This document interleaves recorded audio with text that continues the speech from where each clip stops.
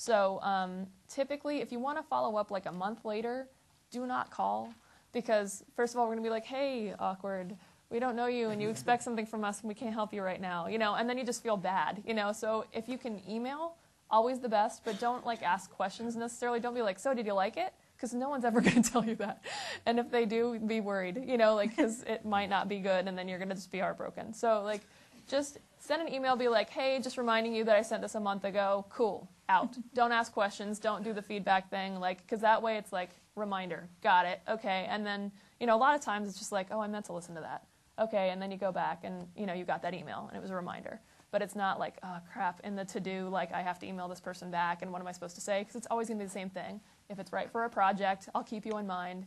So you're going to hear the same thing all the time. So it's just not worth hearing that then you're like, that's the BS answer. You know what I mean? So just a reminder email that you sent it and who you are, cool, with all your contact info in the email is awesome too, because I keep a contact info folder in my email.